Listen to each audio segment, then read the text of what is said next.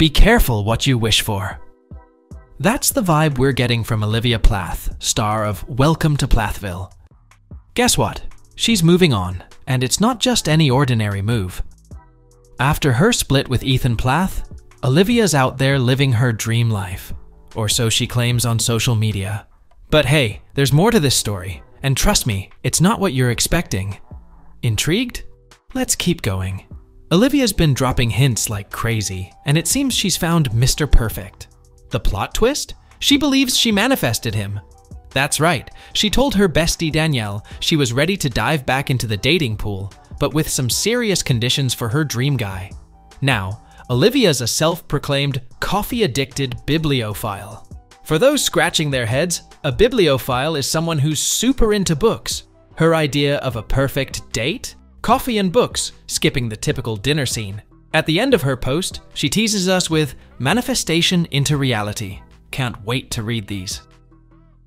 Switching gears, let's talk Welcome to Plathville Season 5. Fans agree, it was cringy, awkward, and left out some key drama like Kim Plath's DUI arrest.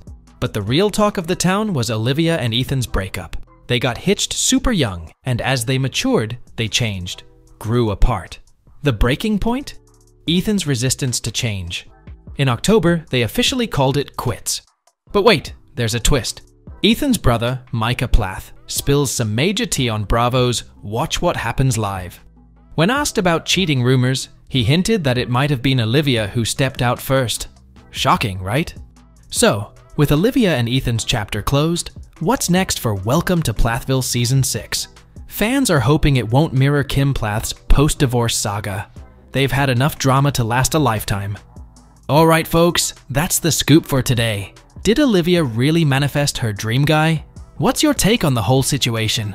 Sound off in the comments below. I want to hear your opinions. And remember, keep it locked right here for more hot gossip and updates. Hit that like button if you enjoyed the video, subscribe if you haven't yet, and until next time, this is Max, signing off. Peace out.